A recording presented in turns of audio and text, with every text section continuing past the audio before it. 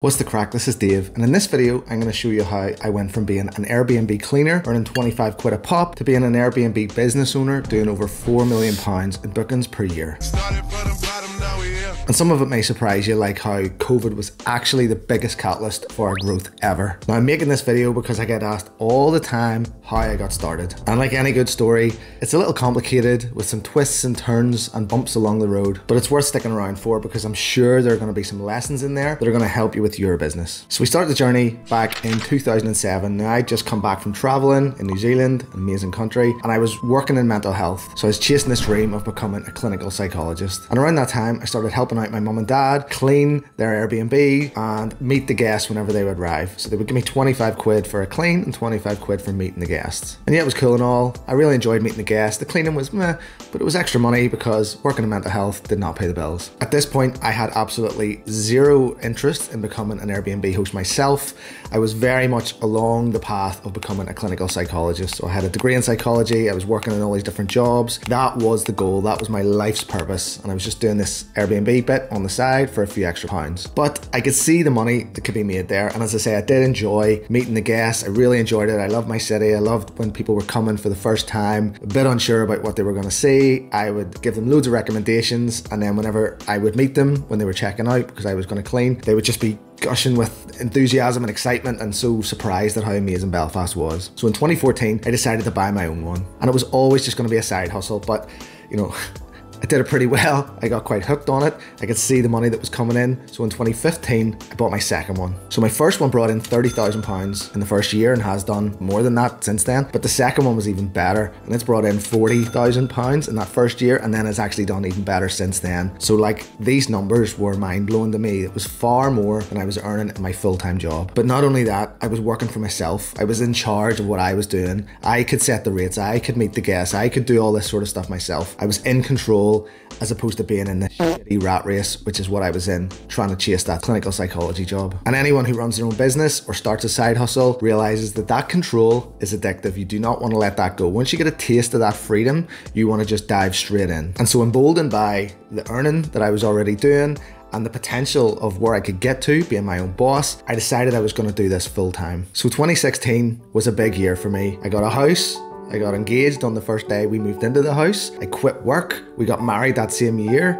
It was go time. And at the start, everything seemed just amazing. It was like perfect. So I had total freedom. I remember vividly sitting in my boxers in the room next door here, playing PlayStation on a Monday late morning, about 11 o'clock. All my friends were in work and I was just playing and I was just thinking, this is great. But then the voice came in. No, this is not right. You should not be doing this. You should be hustling. You should be working hard. This is too good to be true. And I wrestled with that a little bit, but I could see, you know, I made 30K from one property. I got another property and I made 80K. It's very easy as a naive entrepreneur or side hustler to just think, well, I'll add in more properties, more properties, more properties, and that money's just gonna, you know, compound and multiply. Around that same time, I started reading loads of business books. The first one I read that had such a big impact on me was Entrepreneur Revolution from Daniel Priestley, who we're gonna come back to because he's had a huge impact on my life, my career. That book honestly lit a fire in my belly and it catapulted me forward in terms of desire, drive, hunger to just keep going. And so we did. We started expanding the business. We started taking on more properties. We were managing them for other people and we just grew and grew and grew. By the end of 2016,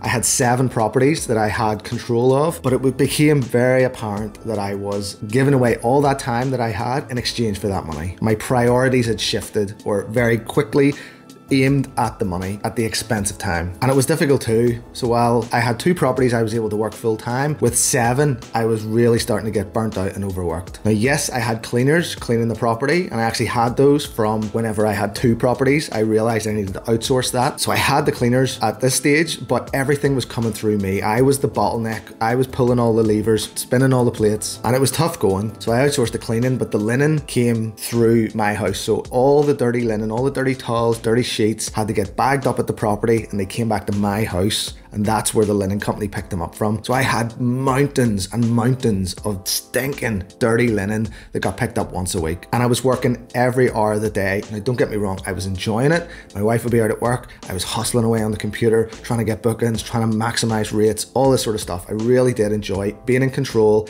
and seeing how that when I made a decision, I could implement it like that. I didn't have to get confirmation or the okay from anyone above me. It was me steering the ship. But at the end of 2017, my first baby arrived, and I knew that I just wanted to be present for him, to be there to see all the milestones, not stuck on the computer or running down to a property to deal with some emergency that had happened. I wanted to be there, to be present, and to show a good example for him about what life should be like. So with that, I made probably what I imagine is the most terrifying decision of any young entrepreneur's career, is to hire their first employee. Now at the same time, I was consuming business books like crazy on Audible because I didn't actually have time to sit down and read. I was listening on the headphones while I was out doing bits and pieces. And there was a couple of books that made a real impact on me. So the first one is The E-Myth Revisited, which talks about how if you're starting a business and you need to systemize it to get yourself out of it. And the second was Life Leverage. And this was a groundbreaking one for me as well, where it talks about how you can double, triple, or infinitely quadruple your hours, your hourly time, by leveraging other people and getting people to do jobs that you don't need to do. So I knew I needed to systemize the business. I knew I needed someone to come in and help me with it. But the problem was, I had no idea how to be a manager. And when something's your own little baby that you've grown from nothing, handing over the reins to someone else can be very, very difficult. I found myself micromanaging, I was stressed out, the employee was stressed out, and I ended up causing more problems than I had before. But we kept at it, we kept trying to figure out different ways of doing things, we kept pushing, we kept growing, and we were ticking along. We were getting bigger, and we were definitely making more money. And at the start of 2020, I remember sitting down with our business development manager at the time, looking at the numbers and thinking, we're gonna make £1 million this year. But then, as we all know, 2020 didn't work out as well as any of us thought it was going to. The coronavirus pandemic started in China, spread to Europe, and had reached the UK by the end of January. In March 2020, my entire world just fell apart. It just crumbled around me. This business that I'd worked so hard to build, blood, sweat and tears over years, that we'd got to it in the space of a week. I think we lost hundreds of thousands of pounds that were of bookings, non-refundable bookings that were in our bank, that because of decisions made by Airbnb and Booking.com, force majeure, no booking was safe. Every booking was cancelled, and every booking that we had money in the bank for was refunded. We had to let team members go. It was a horrible time. I had to have personally so many awkward conversations with clients whose properties we were managing them for. Our job is to fill their properties with tourists, but there ain't no tourists in 2020. And we actually ended up losing about half of our portfolio. So out of 40, we lost about 20. And even the 20 that we kept, we were so lucky to keep them. That was me imparting so much optimism of, in March 2020, this will be over by the summer. This will be fine. You know, a lot of our clients, they needed money. Their properties were leveraged. They needed income to pay their mortgage on, so they just went straight to tenants. But there was quite a lot of the clients that stuck with us, that saw the bigger picture, that knew this was only going to be a temporary thing. I genuinely was optimistic throughout the whole thing, but I was so unsure about what the path ahead was. And for the first time in a long time, I felt like I didn't have that control that I'd grown so accustomed to, that helped me sleep at night, because I knew everything stopped with me. In 2020, I was totally not in control of anything that was happening to me or my business. We had a second baby at this stage, and you know, the pressure I felt from the first one, it was double the pressure, but like a million times as less ability for me to actually do anything in 2020. It was just horrible all around. I was actually envious of people who were in jobs who got put on furlough. Now, I don't know what the government support was like in other parts of the world, but in the UK, we got bounce back loans that were offered to businesses. So I availed of one of those, as well as any other support that the government was willing to offer us. So it was furlough schemes and things like that. I was checking the government guidelines on a daily basis about whether there was any scope of things moving or any cause for optimism. And I just tried to look for ways or for things that I could be positive about. Now, everyone just kept telling me, just switch off, just relax, you know, the lockdown's in, it's going to be a couple of months, just back off, lie down, have a rest, and, you know, come back at it later. But any entrepreneur knows they've got that fear that if you switch off, you're in that hustle mode, and if you switch that off, there's always that fear in the back of your head, am I going to be able to turn this back on again? We're like trains, it takes a while for the engine to get going, but once it's going, it's going. And once you stop, it can be hard to get going again. And then one day, I came across this LinkedIn post by, yet again, Daniel Priestley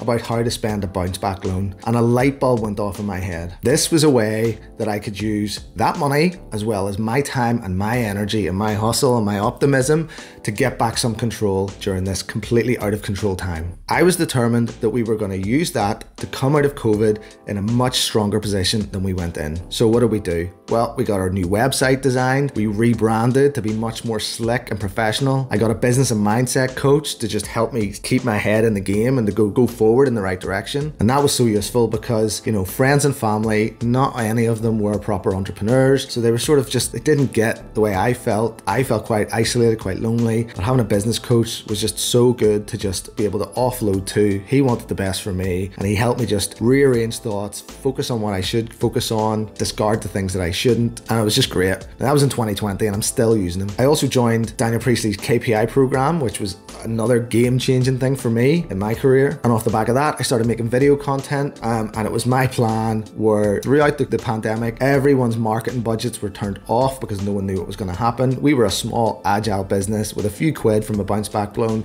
and I decided that we were going to start making video content and be much louder in the environment whenever everyone was silent. Searching for best Instagram spots in Belfast.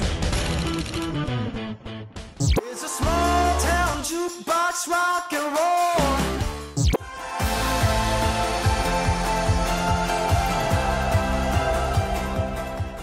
And I was also drumming up the optimism around Belfast hospitality about the opportunities that were going to arise once the restrictions were lifted. And it worked, because once those restrictions were lifted, we came out like an absolute steam train out of COVID. While so many of my competitors had either shut up shop completely or filled their properties with tenants, we were ready to go. I knew there was going to be huge amounts of pent-up demand of people who just wanted to travel, wanted to visit places, were so sick of staying in their own house, never mind their own town. They would want to travel. Belfast was a great destination because we have outside stuff as well as inside hospitality. There's so much to do in Belfast and Northern Ireland, so I knew it was going to be high on people's lists of destinations to go to. And I actually remember having this real conundrum when we knew the final restrictions of the final lockdown were going to be released, but we thought it was going to be the final lockdown. We knew that the flood of guests were going to come after us and book all of our places, but we were still operating at a really lean, scaled back team. And I had that decision of, we need people in the team to be able to deal with all these guests, but we don't have any money come in yet from the guests to be able to pay for these people. So again, like Daniel Priestley, our savior, talks about, he talks about the entrepreneur's bet. So you're putting a bet on yourself that yes, if I employ these people and I have to pay their wages for 1 month, 2 months without any income coming in, well, I'm going to make damn sure that we get that income after a while, and that these people give us the capacity to be able to do that. So that's what we did, and that's what happened. We came out of COVID growing faster than ever before. The demand for property in Belfast was higher than ever before, and the supply had never been so low. And now, a few years on, we're at over 75 properties, doing over £4 million in bookings per year and welcoming over 18,000 guests every year. The team that I've built is absolutely fantastic, full of rock stars, and they deal with all the day-to-day aspects of running this business, which allow me to be basically a stay-at-home dad and make videos like this. Obviously, not everything is plain sailing, and like any business, we have struggles. With more team members, more properties, and more clients come more complexity, more systems required, and more support needed from the outside. But trust me, nothing you can do to me is going to be as bad as 2020-21. Honestly, I always wondered whenever I was younger, how would I fare in a crisis? If the shit hit the fan, would I step up or shrink? And there is no bigger shit to ever hit me than COVID. And honestly, I'm proud of the resilience that I showed and the team as well to be able to get through it. So my advice to anyone who's getting started in Airbnb is to think about it like this. Decide exactly why you're doing it. What are your goals? What do you want from this? Is it time or money? If it's time, then maybe stop at 1 or 2 properties and enjoy that freedom. Yes, there's a bit of work involved, but it's flexible and you get to sit in your boxers playing PlayStation. If it's money, then just be prepared to give away all your time to get it. Interrupted bedtimes with the kids, interrupted date nights with your partners, difficult conversations. It is tough. In my opinion, I don't think it's worth it unless you're willing to push right through so that you can systemize everything and get yourself out. But honestly, I'm proud of everything that happened along the journey because it's led me and the business to where we are now. I love my city of Belfast. As as you'll see from all the trinkets and prints all around my office here, we as a company have hosted over 100,000 guests into this city since we started. And I know out of those 100,000, they'll have gone home and told 10 people each that they have to go to Belfast. My business has grown along with the demand for tourism in Belfast, and there is no bigger transformative impact on a city than tourism. I know my kids are going to grow up in a better city than I experienced growing up in. I also know that I've helped a lot of people along the way with my books and videos and blogs, and honestly it has been a blast. But none of this would have happened, I don't think, without COVID. The scale at which we grew at because of COVID, I don't know if we would ever have got to this stage in the next 10 years. So that's my story. I didn't talk about it to brag or to show off about 4 million, but I talked about the journey, the struggle that you have to go through, because no matter where you get to, people always say, oh, it's easy for you, or, you know, no one knows the hard work that you have to put in to get to where something is finally delivering with what you wanted and reaching your goals. I hope you've enjoyed it, and a common theme that's ran throughout this video is the ability to be able to spend time with your family and your kids, and that's one of my highest values, is to have complete freedom to just pick the kids up from school, play with them, do their homeworks, make their dinner, put them to bed. Like, this is what life is about. And if you want to know how that can work for you, watch this video on why Airbnb is the best side hustle or business to get maximum freedom with your kids. Thanks for watching.